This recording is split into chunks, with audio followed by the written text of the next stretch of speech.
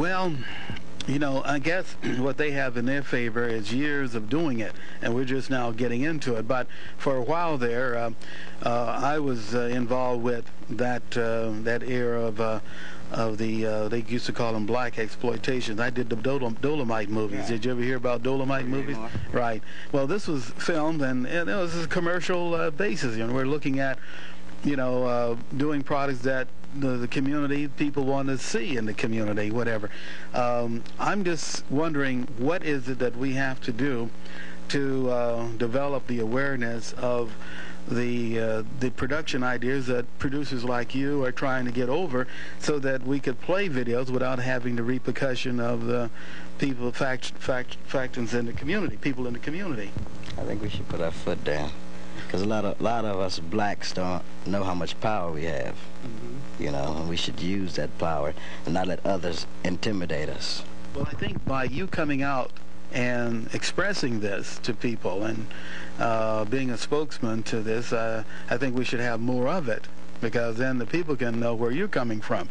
In other words, you are a commercial businessman, and you're looking to make dollars from your artistic value in records and videos and upcoming motion pictures, and is all part of dollars, like Spike Lee is out there making money, but you're doing it in this form. You know, it's a money-making thing.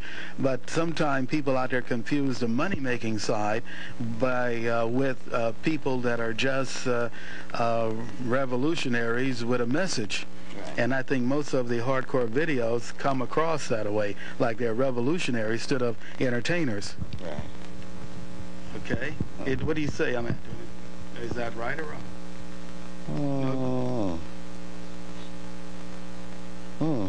Come on now, say something. I know, are we revolutionaries?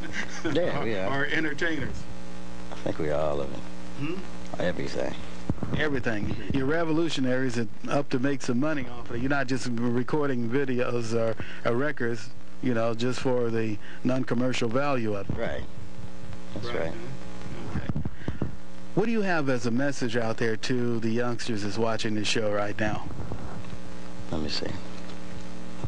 You know, we're going through a lot of changes out there, and we see like the Rodney King situation that in the community. We see L.A. burning down. We see all the time the murders and the shootings, the dope situations in the community.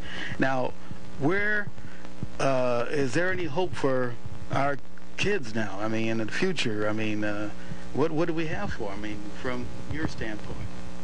Well, the murders and all the drive-by shootings and the drug dealings and all that, it's like us blacks don't have the boats to bring drugs here, and don't have, you know, the power to get everything over here. I figure, see, this is one thing how they can stop everything, is by legalizing everything. And if it's legal and you could get it and don't have to really pay nothing for it or try to get it, that'll stop a lot of that. Killings and murders and everything else. Well, you know, actually there's been a lot of advocates to that statement that believe in what you're saying, you know, and I think that but if you stop that, you know, just like there's a lot of people who are getting paid that wouldn't get paid on a higher level.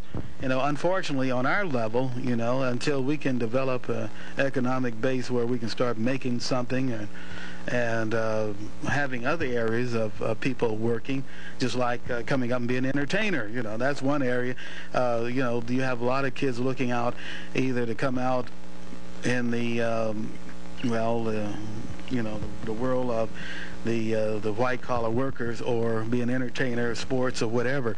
That's the only way to get out of the ghetto, they figure, you know. But far as the drug dealing, you know, I guess, you know, I look at it as, you know, there's families got to be fed and whatever. I'm not advocating it, but it's a matter, it's a reality. If you take away the jobs, or how the person going to feed their family and whatever.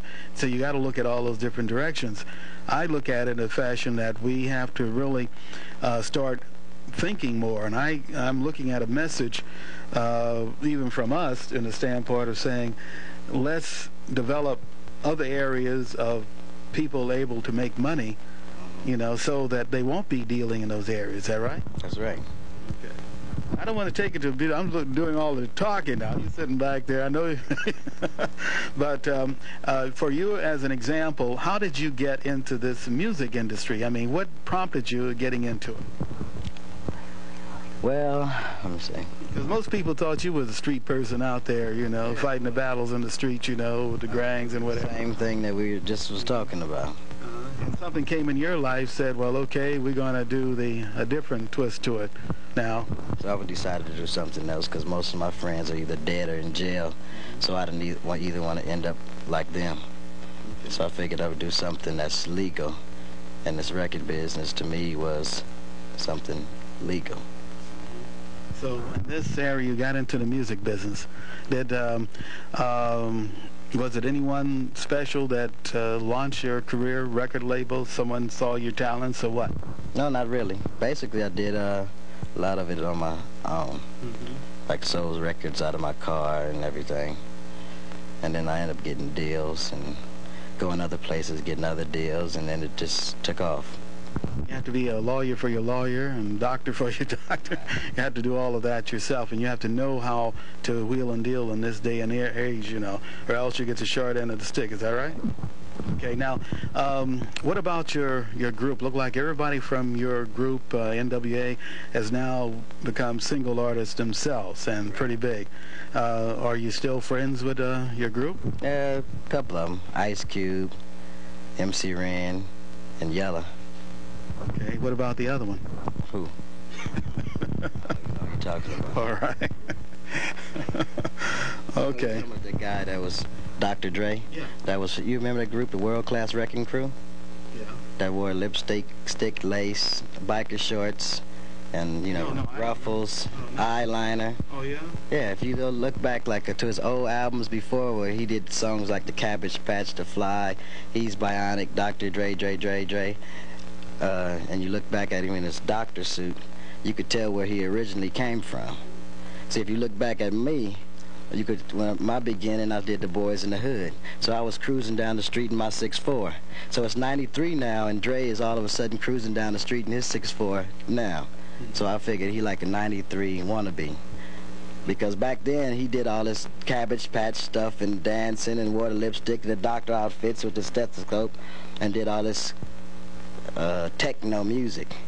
He was never really from the streets, and I figure like, what he talking about? He said he's got a song I call G Thing. I figured G stuff come from the concrete, and that's the streets, which he was never from the streets. Okay. Only reason why people affiliate him with the streets is through me.